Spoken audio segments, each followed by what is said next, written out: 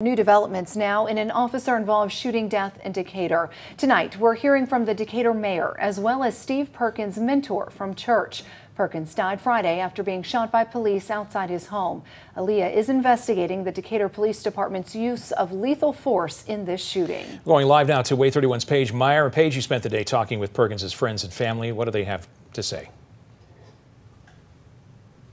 That's right, Dana Marie. Everybody has told me the same thing, that Steve Perkins was a loving, religious, and family man.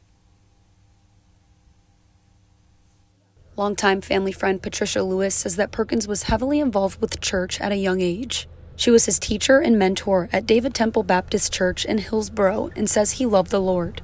She says she was devastated over his shooting death by police. It took me back to seeing him as a young boy growing up in the church. And it just wasn't the same Steve that I could even imagine that, this had happened to him.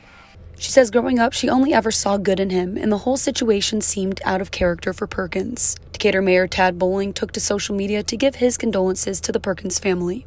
I did not know Steve, but from all that I've read and heard about Steve, he was a special man that I would have liked to have known. Mayor Bowling says that he too was grieving with the Decatur community. A vigil is being held at the Decatur Police Department tomorrow to honor and remember the life of Steve Perkins. It begins at 7:30 p.m. Reporting live, Paige Meyer, WAAY 31 News.